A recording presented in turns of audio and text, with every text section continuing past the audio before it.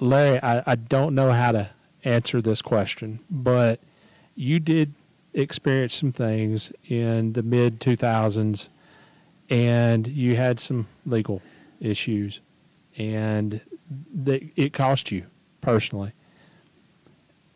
How difficult was it to go through that, and how did you get through it to come out the other side and be the person that you are today? Well, I think everybody does things wrong, and I don't know. You know, I went through a period of time when I went to jail, but I can tell you this: I made it through that period of time because I had faith. I never one time, not one, I'm telling you, not one time in 15 months did I ever worry about my wife or my family or my businesses, anything like that. I didn't. I turned it over to the good Lord and I said, I need help. I can't do it because I'm going to wreck. And I have wrecked. So it makes me, after going through that, it makes you look at everything different. All your priorities change. What was important to you one time is not anymore. Having things don't really make any difference to me. I hate that I had to put my family through that. But let me tell you, anybody can do it, and anybody that's in business can be in that same position. Like I say, I've admitted that I made mistakes.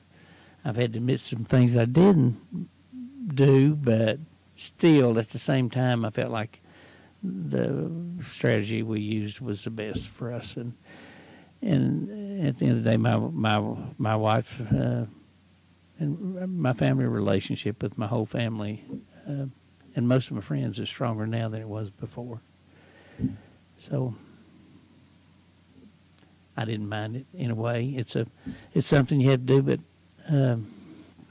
or I had to do, but I got through it fine, and I think can look at things, and I'm a better person now than I was before because it's a wake up call.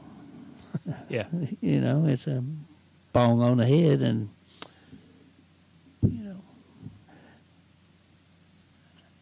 know, it happened. So, and like I said, I'm sorry for the probably being recognized in the sport of Winston Cup racing or NASCAR. We would probably get more recognition now had that not happened to me. Now, I don't know how people look at it, but I think that's probably because I haven't talked to any of those folks ever. You know, I had, but anyway, we won 14 races. Nobody can't take that away from us. I'm proud of the people that worked on those race cars. I thank the Lord for us having that success, and I wouldn't change nothing.